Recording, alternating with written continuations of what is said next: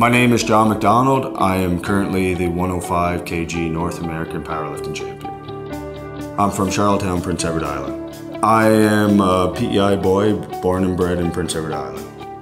I'm a happy guy, so yeah, Prince Edward Island was a great place to grow up. I have been powerlifting competitively for 19 years.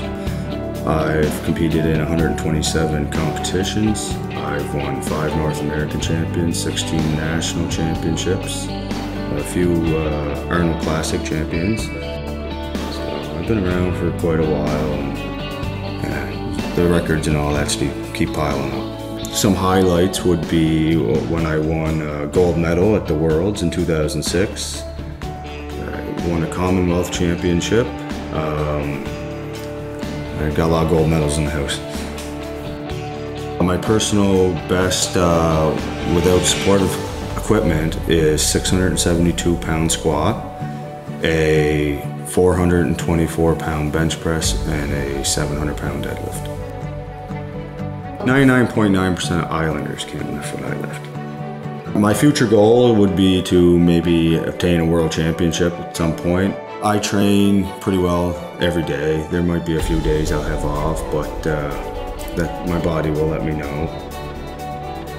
I train in my garage. It's probably preferred as a powerlifter to train kind of away from public gyms where we might have a little bit of a bad rap, not based on what we're doing, but what people don't understand we're doing.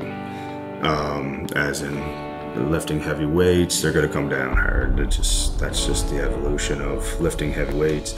We get our minds prepared for the battle of the lift, and we get aggressive a little bit. And so having your own setup at home is, you can avoid all that and just focus on getting better at what you do. So right now I'm currently the PEI Powerlifting Association president.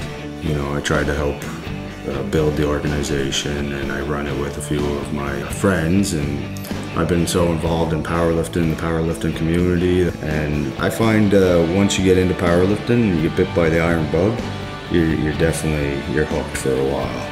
You're gonna stick with it. Yeah, the thing about being from Prince Edward Island and you travel to such a big place to compete at a world level, no one knows where you're from. They never hear of PEI, and I educate people where we're from when I'm away, and that way maybe, you know, they'll come visit PEI sometime. I talk highly about it. I'm proud to be from PEI.